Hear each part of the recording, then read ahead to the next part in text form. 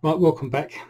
Carrying on from yesterday's theme, we're going to do another dry fly here. This is going to be the hopper, a very popular dry fly for big lakes and small lakes alike.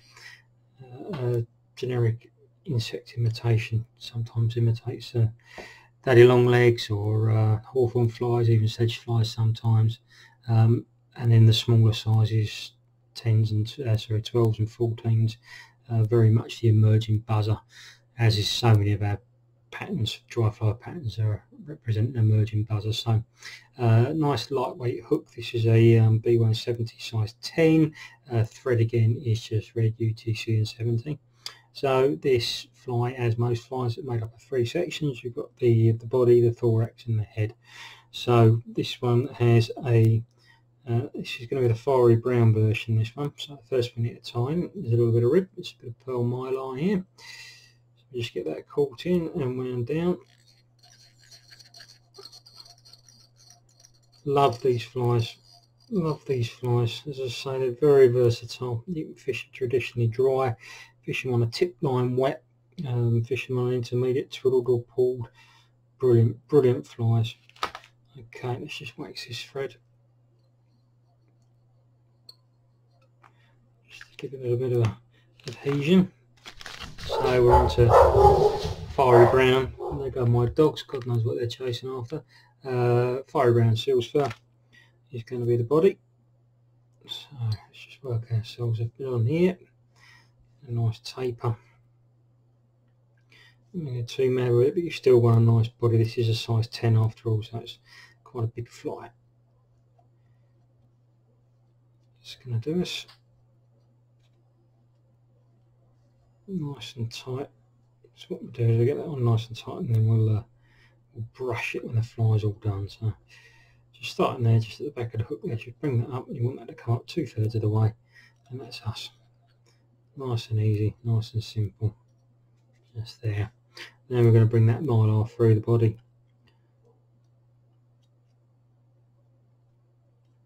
Nice tight wraps, 3 times fine, and lock it in. Smashing. Okay. And for the legs of knotted pheasant tail, this is what really gives its pattern, its appeal, its look. So you can buy the knotted pheasant tail ready knotted. You can buy it pre-done, or like me, just do it as you go. It's quite simple to do. I might do a little video on how to knot the pheasant tail legs. Very easy to do. Anyhow, select 6 of those, and then you just want to pair them. So you've got 3 and 3. So you've got 2 pairs like so. So you've got 3 and 3. Okay. And you can offer those up to the fly and just try and drop them down either side of the fly. It just makes for a neater fly. The fish really won't be able to tell. Just drop that down either side of the fly like so. Just try to judge your length. You don't want these too far back, too far forward. So we can get these turned around the right way. That's better. That's better.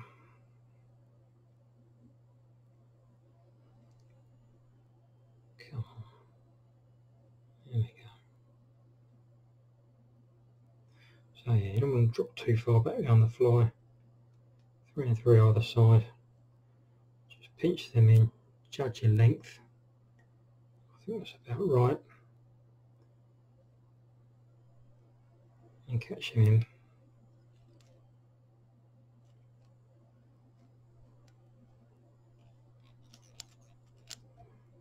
Like so.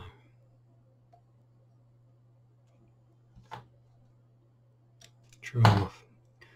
There's 6 on this fly. On the smaller sizes, when I go down to 12s and 14s, 4 is fine. Fish aren't counting when they come up near them, right? So you've got those legs just tied in like that behind the hopper.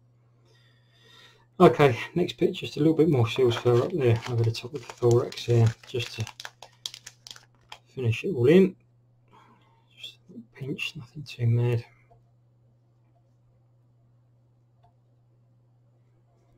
Perfect. Just to finish that in, giving yourself plenty of space up here for your hackle. Okay, your hackle's going to go in front of the hook here. for this is a brown hen. I'm just going to select a nice feather somewhere from the middle of the cape somewhere. That's fine. Pull it out, and I'm just going to strip off the rubbish bit at the bottom here.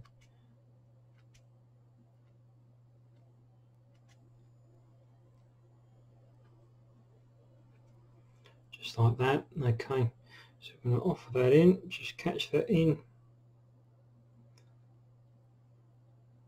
just like so. Okay, and then bring the thread back to just above the thorax. Okay, so this is out that way. Trim off this waste bit of barb, and then either with your fingers or your hackle pliers, just use the hackle pliers for the minute here, just bring that round, and you're going to try and pop that over the hook about 4 times. Excuse me, I've got the camera quite close to the fly here, which makes this a little bit awkward.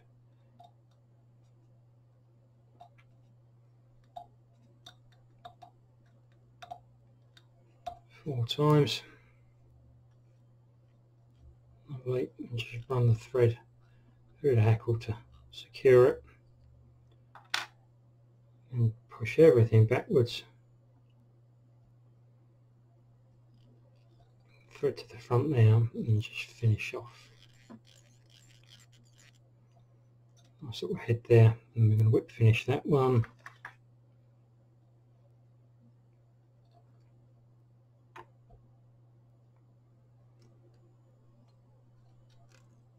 Just trying to hold everything back.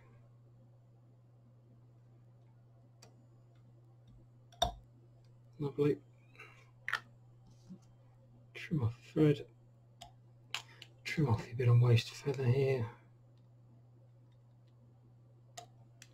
Like so. And then the last thing we're going to do with that is just run your brush over it, just to scruff it up a little bit.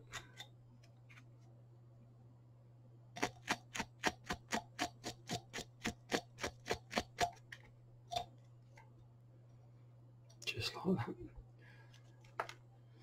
And that's your fiery brown hopper. As I say, brilliant dry fly.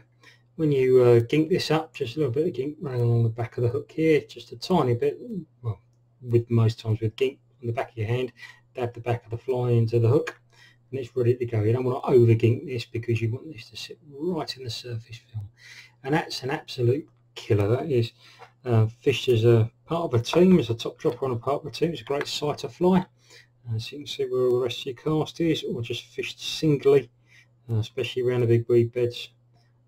Is devastating. Graff and Rutland that have had some superb back of the season on these big size 10s, and then throughout the rest of the year, early season, mid-season, when they're on the emerging buzzers, fish these in a size 12 or 14s. They're very good in little 14 for the emerging buzzers. But yep, there you go. That's the fiery brown hopper. Hope you like that. Click subscribe, click like, and well, no doubt I'll get another video out to you soon. Thanks very much for watching. You decide if you're ever gonna let me know. Yeah.